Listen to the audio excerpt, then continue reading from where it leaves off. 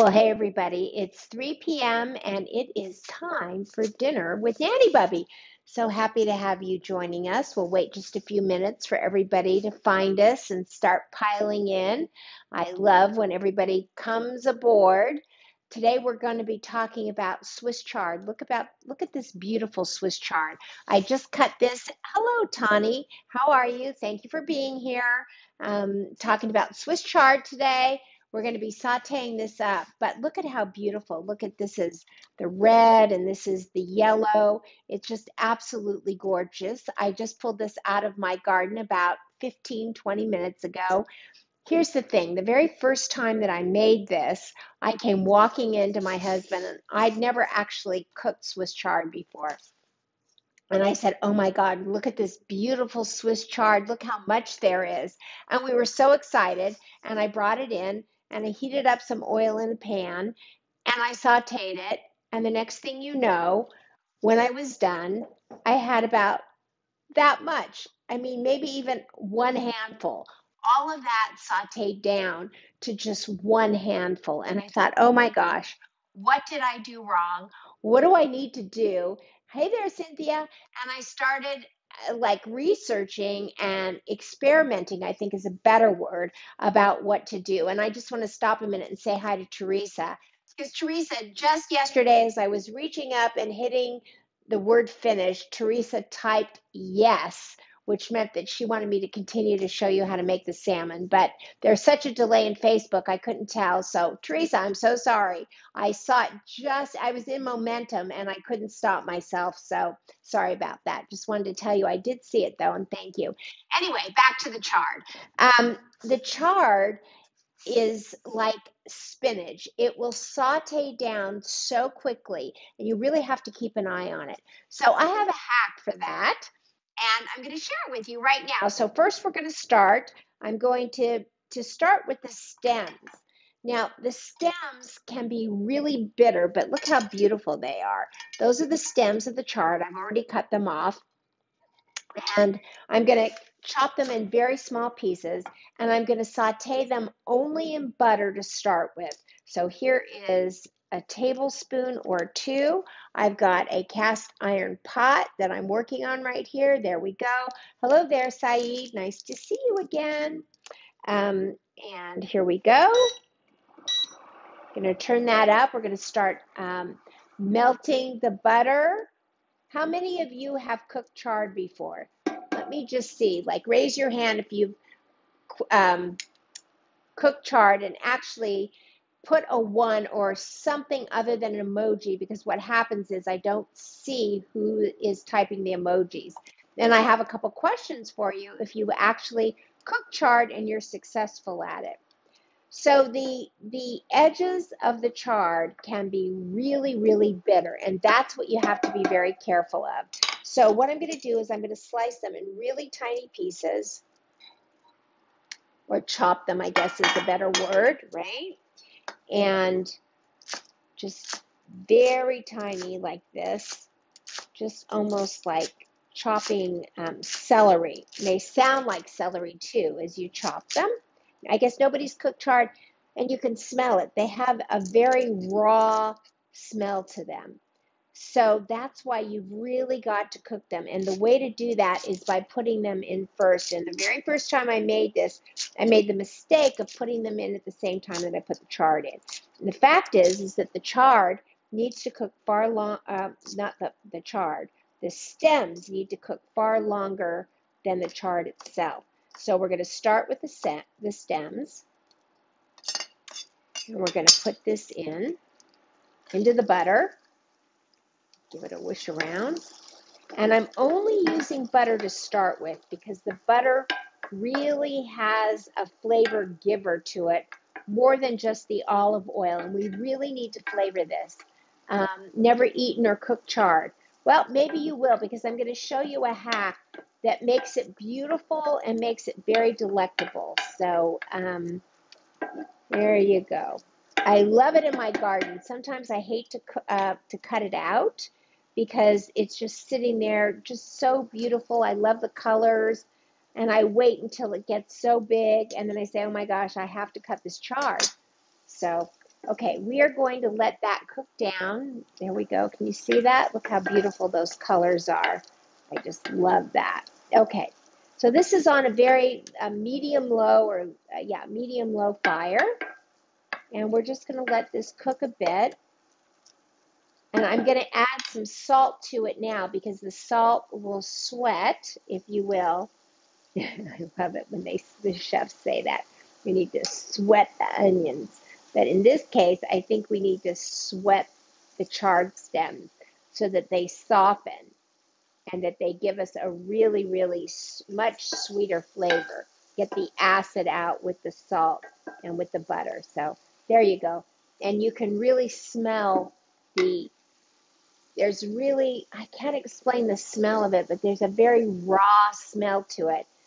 And it's almost like a dirty, like almost like dirt. So I see it coming out, and that rawness is starting to leave. Okay, so this is good. So I have some scallions. These are left over from yesterday, and I know that they're clean because I had a little piece of paper towel in the bag already. And I'm going to take these. That's my trick to myself so that I know I've already cleaned something when I put it back in the same vegetable bag that I found it in. And we're just going to saute these along with the stems of the chard. Right there. So I think I told all of you, those of you that are watching, that I found my apron. And my housekeeper in Laguna sent it to me and it arrived today. So here is my old apron back in my good old hands. I'm so excited to have it back. I definitely did not want to lose it, and I definitely missed it. But I'm enjoying this new one that was not sauteed, but embroidered by my dear friend not Tawny, but Tanya Murray, with her embroidery machine, which just cracks me up to see somebody in today's day and age with an embroidery machine from home, which I love, which tells me that a lot of the old things that used to be very exciting and entertaining and great hobbies for people are starting to come back. So I love that. And she was nice enough to keep me from having to go to the Boulevard Mall, which nobody wants to do if they don't have to. And she embroidered it for me. So, okay. So if you can see that, and that really raw smell is starting to get out of it, and that is a good sign. It's starting to soften. Now, the one thing that I'm going to do with all of this is I'm going to put a splash. Now, this is a finishing oil, this fresh blood orange, if you can see it, fresh blood orange olive oil. The thing about it is usually this is a finishing oil, but I really want to put it in so that these stems absorb some of the flavor of the fresh blood orange, which will sweeten the bitterness of the stems. Uh-oh. Biggie has just shown up. He's either going to bark or beg to go outside. So stand by, Tom Letitia. You may have to take him out. That dog shows up every day at 3 o'clock as though I was cooking for him. Okay, Tom, he's at the door begging, so you better run on down. Oh, he's going away. All right. The apron was in the very corner of the dresser. There's two big orange candle holders, and somehow the apron fell back behind the big candle holders, and the top of the dresser has black granite on it. And so since the apron was black, and it was turned over, it wasn't on the hot pink side, it was turned over because she sent me a picture of it and said, would you believe what I just found? So it was like this, so you could barely see it back there, and only because she was dusting did we find it. So that is where it was. It was too much, too funny. Okay, so now let me give a smell of all that. Okay, so, well, hey there, Sue Plattner. Good to have you. Thanks for being here. So now here's the hack. We are going to put in rice cauliflower. So we're going to put in this rice cauliflower because what happens is when you're working with spinach or when you're working with kale, when you're working with chard, as you start to saute down the chard or the spinach or the kale, it just melts away.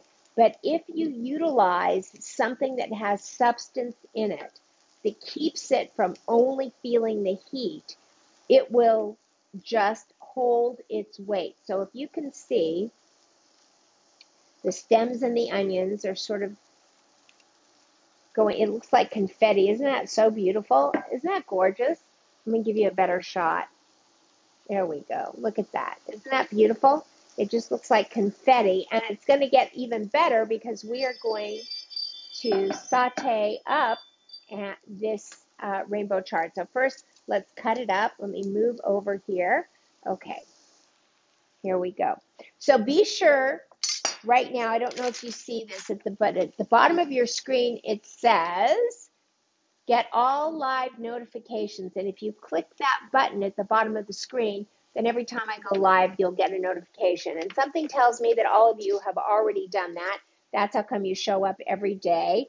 But just in case there's someone new watching, we want them to for sure get a notification. They can join us every day because we're having a party.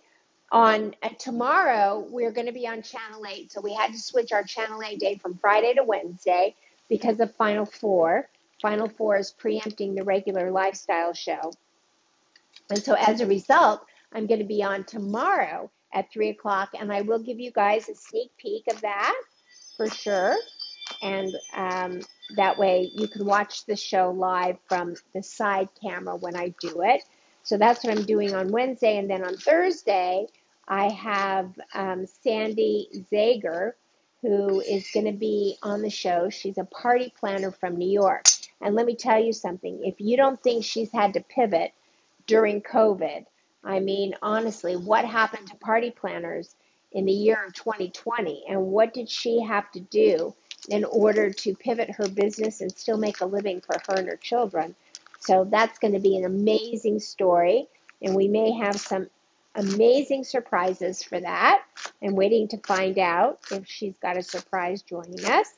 So, okay, the way that I'm cutting this is the same way that I cut the basil or what did I cut yesterday? Forgot. The collard greens. Oh my God, those collard greens were so good last night. Can I tell you? They were amazing. Okay, I'm going to chop up and mince this garlic right now and throw it in before, because it looks like it's just about time, before I throw in all the rainbow chard. And this is going to be ready in just a few minutes. It will not take long at all. Once I put that chard in, it goes very, very, very, very fast. So, and I do need to put it in all at once. I don't want to put this in and then later keep cutting and then put that in because it'll be too late. Okay, let me give this a stir because it sounds like it might be, smells like it could be burning. Okay. Which a little bit of caramelization on this is not bad. Okay, there we go. All right, in with the garlic. Here we go. Always use minced garlic. Never just crushed garlic because nobody wants a big bite of garlic. That's for sure. Okay, go. Okay. I'm going to make like a well for the Swiss chard. Okay. There we go. Let's finish cutting all of this. And this is going to be ready in just a few minutes. So this is great. Tonight we're having ahi tuna. And believe me, I was thinking that I was going to make the ahi tuna for all of you. And I wish that I could. I'll bring it out and tell you how I'm doing it. But I won't make it because my husband doesn't want to eat dinner at 3:30 in the afternoon. And there's no way that ahi tuna is going to keep. But if you want me just to walk you through it, I'll show you what I do. I'll bring it out. You can't blame him for that, right? Okay, there we go. And let's get the rest of this. And pull it out. Okay, there we go. So rolling it like a cigar, chopping it in like 1/4 inch to 1/2 inch pieces. Let's roll this up, just squish it all right in there. Can you see that? Let me tip you down. Okay. Yes, please. Teresa, I saw it today. Just missed it by 1/2 second yesterday, and I was in momentum, and just as I hit finish, the yes popped up. So, okay. Got you covered today, Teresa. Okay, there we go. So it's all sauteed. Now I'm going to take a little bit of olive oil, put it into the pot. This is regular olive oil now. So usually I start with olive oil and butter, but in this case I just started with the butter because I really needed to flavor the stems of the Swiss chard. So there we go. Okay, now, and it's starting to caramelize, which is really good. Even the cauliflower is caramelizing, which is amazing. And so I'm going to make a well right now in the middle here, and I'm just going to take this Swiss chard and I'm going to dump it right in. Now, that looks like a lot of Swiss chard. Believe you me, I get that. And I probably should have used the other pan that I always use for all of you. But you will watch and you will see that as this starts to steam from the heat, it is just going to, I mean, you just won't believe how quickly and how little there is left. But the fact that we have it in with the cauliflower keeps it from wilting 100%. It just keeps it very, I can't explain it. It keeps it bare. Keeps it from, there we go. There we go. And it doesn't take long. So, got to keep stirring it. Keep bringing the cauliflower up to the top. I have, let me get some tongs. There it goes. So once this gets covered, there we go. You can see it's starting to wilt. So let me grab these tongs. And let's get the cauliflower on top. There we go. And it's going. And there is a sweet spot to taking this off the fire, or turning the fire off, as you can see. There we go.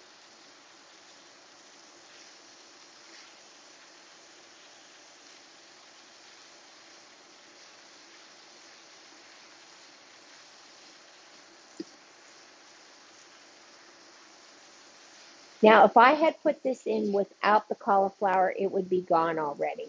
But the cauliflower provides a buffer with the heat. Okay, that's it.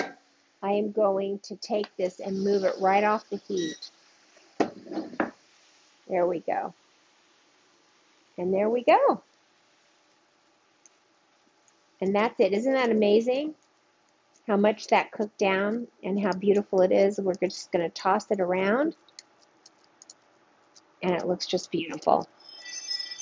So I am going to finish this with a little more orange, blood orange olive oil to give it extra flavor, because chard is kind of like spinach. It really doesn't have a lot of flavor to it, but it is really healthy for you. It's a beautiful green leafy vegetable that Roseanne's husband can't eat apparently any more than collard greens, but look at that. Isn't that beautiful? And there you go. Okay, so let me take this. Let's see how hot this is. I think I can move this to the other side of the stove here. And let me grab the ahi tuna. So here are 3 beautiful sushi grade ahi tuna steaks.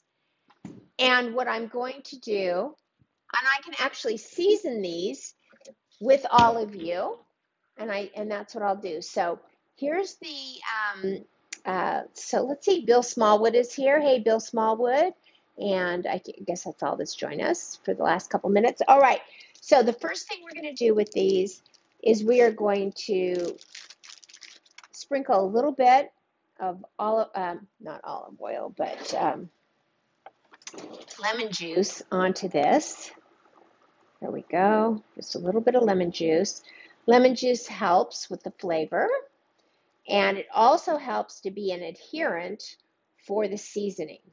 So there we go. Okay. Now, so anybody that is watching, if you would share, if there's anybody out there that you think would love this information or love this recipe or would love to join us every day at 3 o'clock. So many people are home. So many people are not working. So many people are home, working at home and need a break. And you think that spending time with us every day would be something that they would enjoy, then by all means, share it on their page or share it on your page and tag them. We have a great community here of really loving and wonderful people who pop in every day, and we do have a good time. We have made some great drink recipes together. We've made some good recipes. We've listened to people tell their story about COVID and reinventing themselves. So we have definitely had an amazing time here. So definitely, by all means, share right now if you can on your own pages, and that helps us get more followers, which means that we will get in front of more people and more people will be joining our happy party. Okay, so I put a little bit of salt and pepper on this, and then I'm going to take this Montreal steak seasoning. Yep, steak seasoning. That's what it is. And I am going to literally cover this. Oh, if I can get it open. There we go. I am going to completely cover the top. Now, what's really great about this, it's got crushed red pepper in this, crushed black pepper, sesame seeds. Can you see how amazingly? And what's really great is this becomes a crust on the ahi tuna, and it is fantastic. So we eat our ahi tuna very rare, just seared on this side, and then when I turn it over in the pan, I will squeeze lemon juice and probably a little bit of coconut aminos, or better known as soy sauce, just that I use the coconut aminos instead of soy, because soy to me is not a healthy item. And I'll sprinkle that as it's cooking on this side, and then I will put this on that side as a crust, and I will serve this with Dijon mustard on the side, which is really great. You cut this, you dip it in the Dijon mustard. Maybe if I have a little bit of wine, I'll mix it into the Dijon mustard, and some sliced avocados on the side. The remaining avocados from my time at Rossi Ranch Avocados. And that's it. That's our dinner tonight. I'm going to stick this back in the refrigerator. I will reheat that just before we sit down. So this dinner right here will take very little time because the ahi tuna cooks in 5 minutes or less, just depending how quickly that fire is. And the Swiss chard went very quickly. Let's see what time it is, about 15 minutes. And that's it. So I hope you enjoyed today. I hope you cook some of these recipes. If you do, tag a picture. Hey there, Susan Thomas. Nice to see you. You can also put a picture and gather with Nanny Bubby. We're always there, always watching what you post and what you've made. And I love having you here. Again, if there's anybody that you think would enjoy joining us every day, please do share this on their page or tag them and invite them to join us down below in the chat. And that's it. So on the count of 3, 1, 2, 3. Go out and spread love like butter. See you tomorrow, everybody.